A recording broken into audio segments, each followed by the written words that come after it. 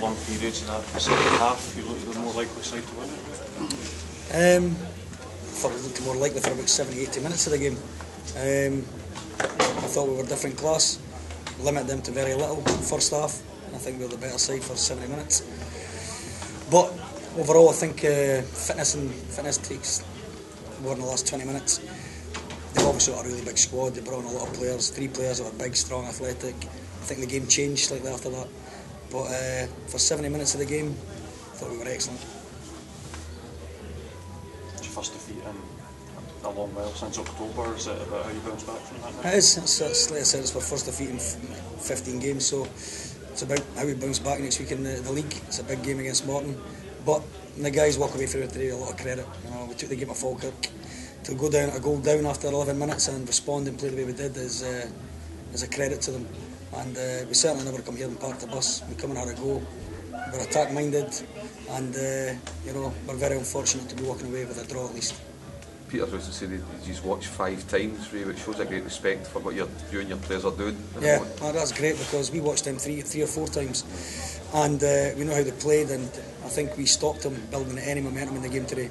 They tried to play out from the back into midfield. We nullified that. We channeled them very well, and that allowed us a great platform to go forward and create problems. So, you know, a lot of credit to my team today. They worked to a structure fantastically, and like I said, I think it was only to about the 75th minute when the game started.